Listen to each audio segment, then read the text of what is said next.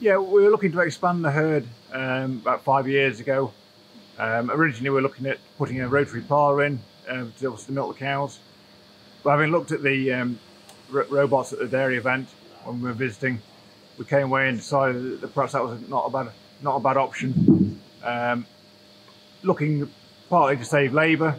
Obviously, with stepping up cow numbers, there's going to be an increase in labour, which obviously can be difficult to find.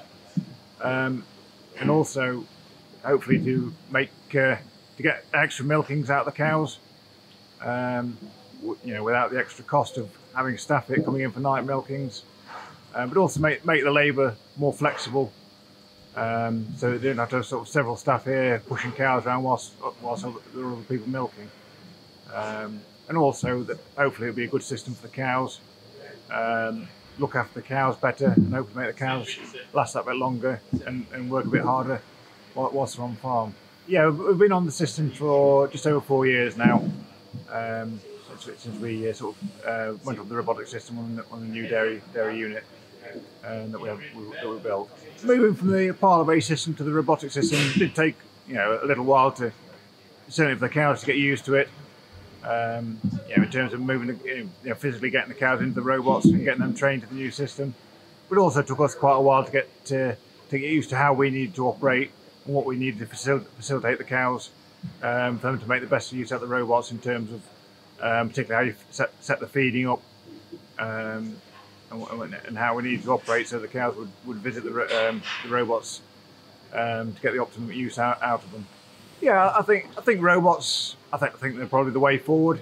I certainly think, from a cow perspective, I think they're an excellent choice because the cows are never getting pushed about, and they are quite calm, and it keeps them low stress, which hopefully should translate to better yields and better longevity.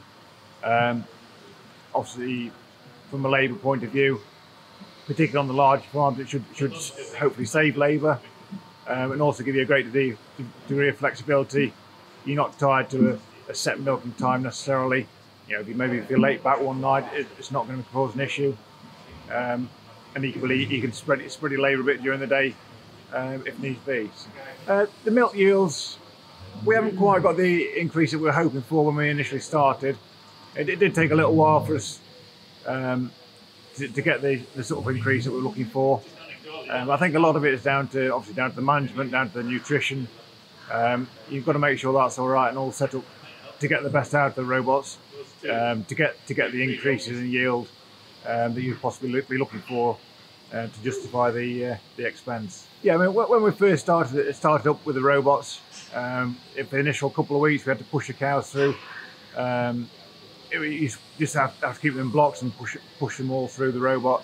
And gradually over the course of, it took 6 weeks for them all to get trained, so that you could lead them to it more or less and just collect the late comers twice a day. So it was quite a stressful beginning, but once they got settled, it's fine. And once they calve down again, in ensuing lactations, they're pretty much straight onto it, and there's no problems. And new calved heifers generally takes probably 10 days for them to visit the robot on their own. Gradually they get more and more used to it, and then they come through, and once they've got trained to it, they never look back.